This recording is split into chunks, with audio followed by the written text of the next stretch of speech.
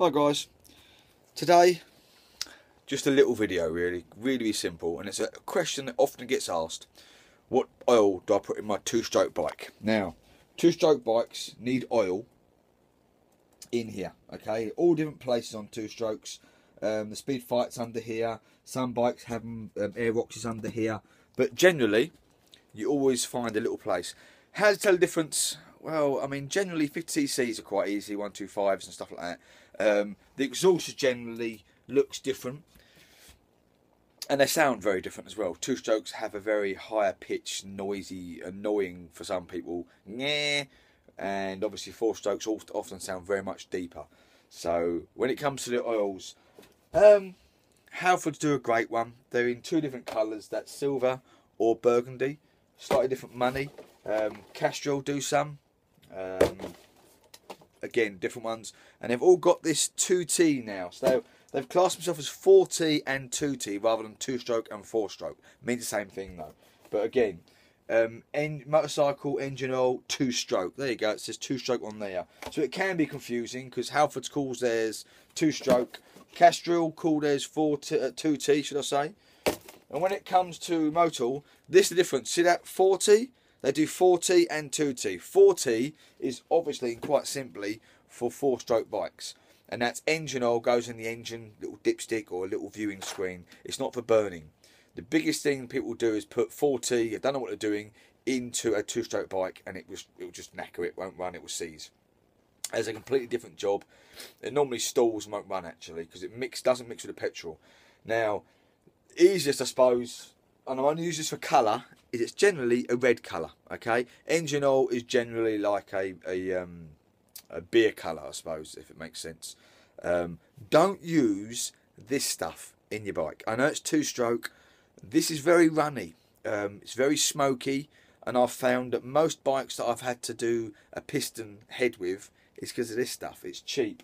I think A1 Autos, they do a cheap one as well. And what it will do, it will allow your piston to heat up and score, okay? That is no oil or cheap oil. The consistency is much thinner. Here's another one, the same sort of thing. It allows it to get hot.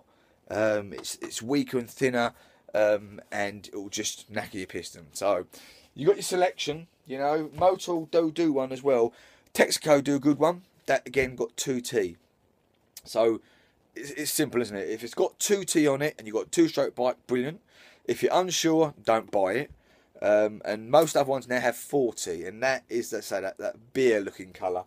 And that's for 4-stroke engines only. So that's the best I can say. Texaco, Halfords. Halfords is a brilliant one, nice and easy. Castrol do one. But there's this car lube. You can. If you want to use it. I'm just saying, all the bikes I've looked and been with, it's very much thinner, and I've often found that that's what's in the boot, and that's why the actual engine seized. There are other makes out there, but they're the main ones I use. Whenever I have a bike, I often say to them, go to Halfords. It's about £9.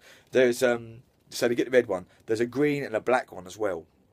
They are, you know, fully synthetic, whatever you want to call them, and they're a lot more money, 15 quid. As does Tesco's. I mean, generally, if it's got a picture of a lawnmower on it or a vintage bike, you know that's what it's for. It's not for one of these little bikes. Some of these little bikes can do 10,000 revs. The other ones are for like 4 brake horsepower lawnmowers and stuff, or, you know, 1 brake horsepower. So you know they're just going to fail, and you're going to end up having to put a new piston in, and that's quite simply why. So again, Halfords, Castrol, whatever you want to call it, and Texaco, stick to them ones. The auto stuff you're paying £4 or £5 for, or the Asda's crap, just stay away from. Your bike will last a lot longer using quality 2T or 2-stroke.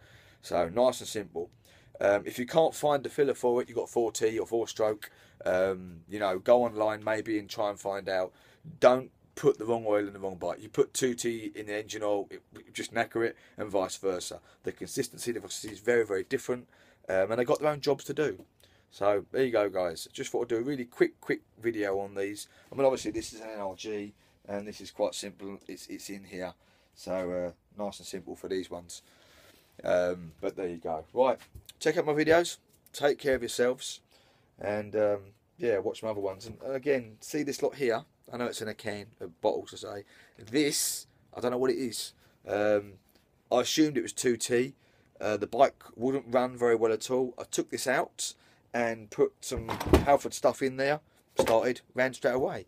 So sometimes it can be contaminated with a little bit of 4T. But I've got loads of oil that I end up going down the dump with and chucking away because I couldn't get it started. I start thinking it doesn't smell right either. It's got a funny smell to it sometimes. But yeah, it can be black, deep black green colour. Generally, if you just stick to the red stuff. And normally, also, on a lot of them, they have a little gauge at the side to say, or these Kestrel ones do, how much you're using.